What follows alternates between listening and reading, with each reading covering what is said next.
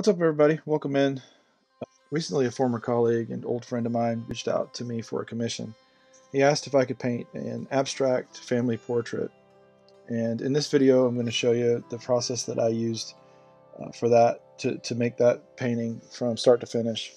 So I start out by using a tiled print of the photo that was given to me to transfer the figures to the panel exactly the way, the size that I want them. And although this is an abstract painting, I want the figures to be well represented and look somewhat at least like the people that are in the photo. I'm going to tone this with a light, thin coat of blue and green, but it's thin enough that I can actually see the line work through the paint so that I'll be able to place the figures the way I want them. So this is going to be a gift for his wife for their anniversary, and the photo that I'm going to be working from is one from their wedding day, which is really cool. And this is an abstract painting that I did that my friend really liked. And so the ask was for me to recreate the wedding day photo in this abstract style, but using colors that were some of his wife's favorite colors. So the colors that I'm using are going to be the ones from the floral bouquet because those were her favorite colors. One of the challenges early on was to try and match the colors as best I could. And thankfully, the colors that I needed were pretty much straight out of the tube. I didn't have to mix too much to get colors that were close to what I was going to be using. So I ran into an issue very early on. Even though I had intended to only use the outlines to get the basic shapes of the figures in place, by tracing the figures onto the panel, I think it got me on a path of trying to paint way much more detail than was necessary. And I found myself just being too tight, adding in too many details, trying to add features to the faces and the clothing, and it just got me all out of whack. And I knew it. I could tell as I was painting. I was like, this isn't going the way I thought it would go. And so I felt like it had lost the spirit, some of the spirit that was in the original abstract painting that was part of the inspiration for this piece. So thankfully I have that piece on hand, and I brought it out, and compared it to the work that I was doing just to see how I felt about it. And from there I started to adjust and simplify a lot. So using much more flat colors, just big blocky shapes, eliminating features where I could, especially on the faces.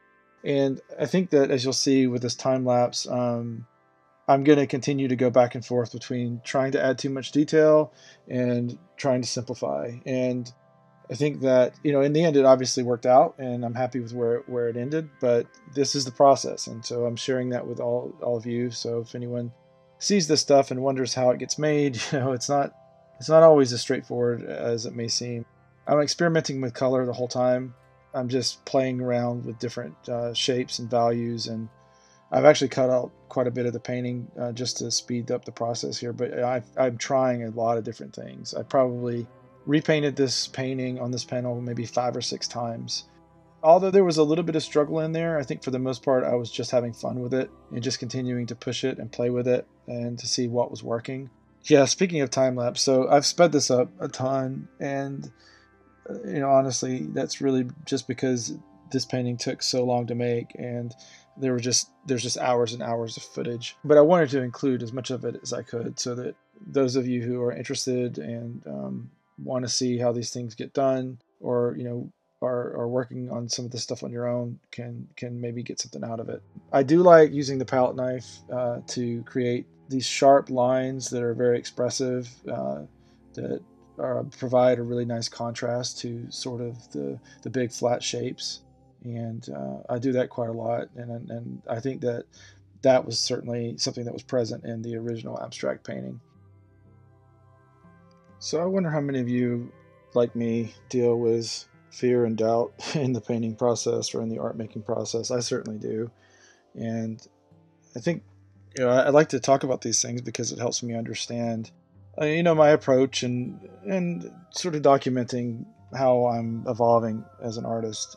About this time, I still had doubts about this piece, and I was wondering, I think I was just putting pressure on myself, right, to try and make it too perfect in my mind of what I envisioned it to be. And I wasn't quite sure I was on the right track at this point. And I mean, I had confidence that I would get there, but I was just a little bit concerned that, because it just didn't go as smoothly as I thought from the beginning. I actually took a break at this point and started to, and made a different painting on paper using similar colors, using the photo as a really rough reference. I just did a very loose, very abstract version of this painting, similar to the way I had done the original abstract painting that was the inspiration for the piece.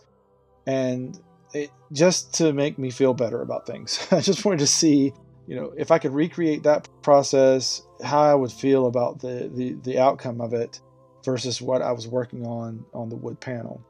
And so this is making a very loose, very simplified abstract version very quickly, not fussing over any details, just playing for the most part. And I actually felt pretty good about it, good enough to sign it. And then, as often you'll see after I signed it, I still continued to work on it, which is kind of interesting.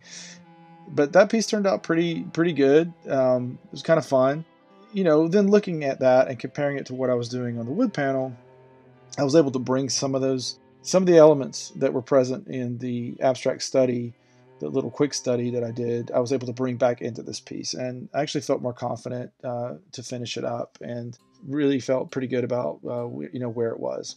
I waited until the end to do the edges of the board. I recommend doing that first. I ended up sending my buddy all three paintings, the wood panel one that he had commissioned, the abstract study that I did during the process, and also the original abstract that he liked so much. That was the original inspiration. All right, well, that's it for this one.